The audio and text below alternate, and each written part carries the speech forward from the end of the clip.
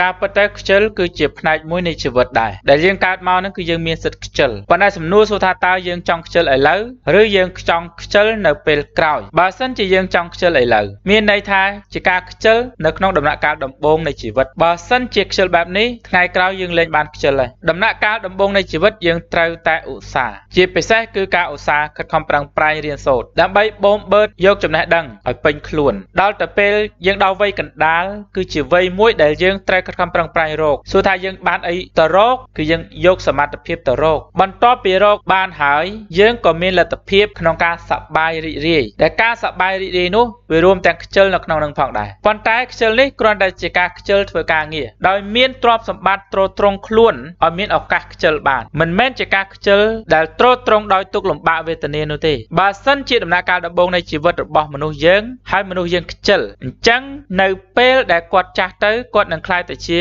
មនុស្សដែលលំបាកវេទនាជាមិនខានលែងបានខ្ជិលស្រួលនឹងខ្ជិលដោយលំបាកអ្នកដែលខ្ជិលស្រួលគឺគាត់ខ្ជិលដោយមានទ្រព្យសម្បត្តិទ្រទ្រង់ឲ្យគាត់សប្បាយរីករាយមិនមានហានិភ័យនៃជីវិតអ្នកដែលខ្ជិលមិនគិតគឺខ្ជិលលំបាកតោកយ៉ាវេទនាគឺខ្ជិលដោយមិនមានទ្រព្យសម្បត្តិមកធានារ៉ាប់រងនៅការសប្បាយរបស់ខ្លួនទេដូច្នេះហើយយើងត្រូវតែត្រៀមលក្ខណៈនិងចាប់ផ្ដើមធ្វើឲ្យបានត្រឹមត្រូវតាមលំដាប់នៃជីវិតដោយគិតថាដំណាក់កាលដំបូងនៃជីវិតត្រូវប្រឹងរៀនដើម្បីកសាងសមត្ថភាពបន្ទាប់មកដំណាក់កាលកណ្ដាលគឺត្រូវខិតខំប្រឹងប្រែងរកដើម្បីឲ្យសល់ទ្រព្យសម្បត្តិហើយចុងបញ្ចប់នៃជីវិតយើងចាប់ផ្ដើមសម្រាកទៅឬក៏សប្បាយរីករាយទៅបានសេចក្តីថាយើងអត់ធ្វើការងារទៀតទេយើងគិតតែពីរឿងដើរចែករំលែកដើរដាក់ទានដើរធ្វើបុណ្យដើរប្រើប្រាស់ទ្រព្យសម្បត្តិដែលរកបាននោះឲ្យវាคล้ายទៅជាសេចក្តីរីករាយនិងសេចក្តីរីកចម្រើនសម្រាប់ខ្លួនឯងគ្រួសារសង្គមជាតិនិងអ្នកដទៃផង